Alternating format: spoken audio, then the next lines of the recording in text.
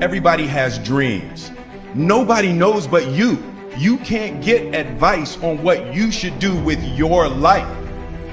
Nobody knows what you are. Even sometimes you don't really even know what you are. You got to take your shot. And as much as you want people to agree and you want the people around you to be supporting your dream, it's not going to be like that all the time. You got to do it alone. And people will help you. When you get the ball rolling, people will jump on. But if you don't believe, nobody else is going to believe. People come along because your belief is so insane. Many of you, as I have been, as I am, are where you are in your life based upon what you believe. And it's not just what you think you believe on the surface, it's also your shadow beliefs that are holding you back from moving into the life that you believe you deserve. You have to believe you deserve to win. And sometimes it's not just that we think we're good, but that we've done so much, we must be worthy of winning. And sometimes it's not just who we are that we need to believe in, but what we've done. That sometimes you've got to outwork everybody. And you've got to be willing to do the things nobody else is willing to do, so you begin to convince yourself, man, I'm doing all the things everybody else is unwilling to do, so I deserve to get the results other people aren't going to get. Take ownership. Take extreme ownership. Don't make excuses. Don't blame any other person or any other thing. Get control of your ego. Don't hide your delicate pride from the truth. Take ownership of everything in your world, the good and the bad. Take ownership of your mistakes. Take ownership of your shortfalls. Take ownership of your problems, and then take ownership of the solutions that will get those problems solved.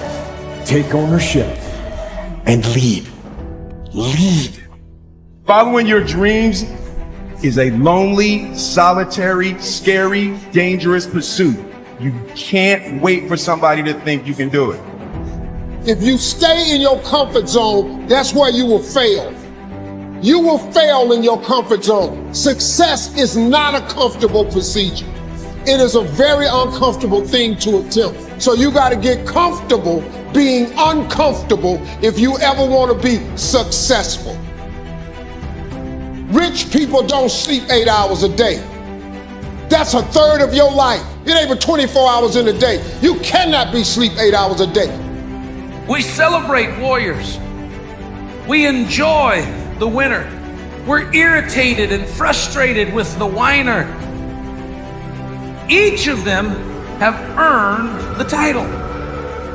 But each of them have this thing in common. They earned the title based upon how they responded to struggle. How can we crown someone a champion unless we've seen them struggle and overcome to be a winner? How would we know the valor and courage of a warrior unless he's endured the adversity of the battle? How do you know what the wimp is until you see them put their faith in fear and ignore a problem hoping somebody else is going to solve it?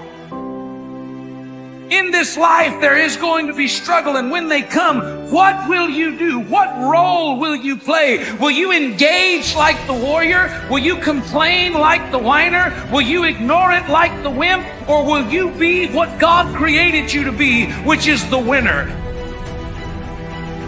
Do you believe that you're capable of change?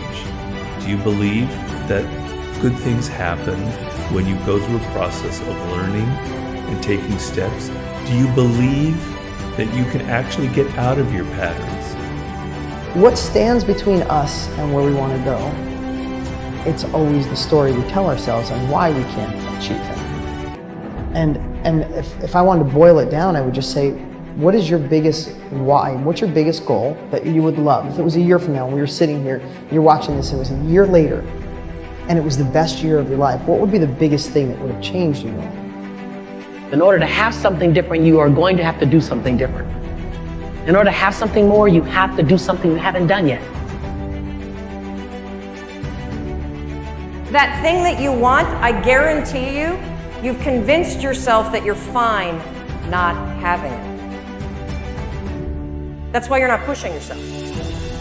It's the areas in your life where you've given up, where you've said, oh, I'm fine.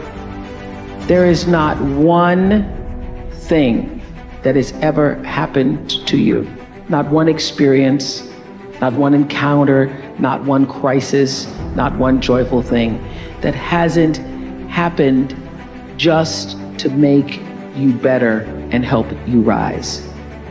Be excited about your destiny so that you can endure the process that brings you into promise. Because there is a process before promise. And if you don't have at least a vision of the promise, the process will discourage you. There's a voice in you that has said, I can do this. I know others have failed. You have to lose your fear of failure. Failure is a part of the process. People who never fail, never try. You have to fail. You got to get it wrong to get it right. You learn nothing from winning. You only learn from your failures. I hate plan B. Every thought that you put into plan B, you're taking away now that thought and that energy from plan A.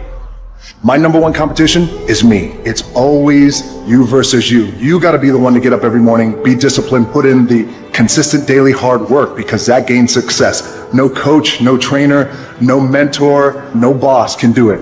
You versus you. Sit on your bed one day and ask yourself, what remarkably stupid things am I doing on a regular basis to absolutely screw up my life? What would happen if you consulted yourself about the best possible outcome for you? I just beat me. This ain't about nobody else. I don't give a fuck about nobody else. I just beat me.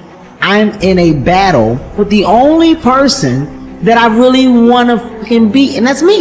If I can continue to outdo me from the day before, then I'm ahead. Don't go around telling people what your story is. Everybody has a story. It doesn't matter about what happens to you. What matters is, what are you going to do about it? One of the things limiting you from your income, your impact, a world-class life. You care too much about what people think about you. It is a neurobiological wiring. It served us thousands of years ago. We wanted to fit into the crowd because if we left the crowd or our social network, we would die of starvation or we would be eaten by saber-toothed tigers. Now we're in the modern age and we are frightened. We are terrified. Our amygdala goes crazy. Cortisol, the fear hormone, starts to pulse through our system if we leave the crowd. Everyone has an opinion. Why let the opinions of other people deny you from a life that will make history? It's very important that you engage in an ongoing process to develop you. Spend more time on yourself than what you've been spending. No matter what's going on in your life, it's not permanent. Everything is going to change. So there's two things you can do with change. You can react to it or you can participate in it. If you don't want to make waves, be mediocre, be normal, and fit in. It is far easier not to be successful. Do you have the courage to act outwardly on what you see inwardly? Or will you die a dreamer? Will you die on the verge and on the edge and in the land of coulda, woulda, and shoulda?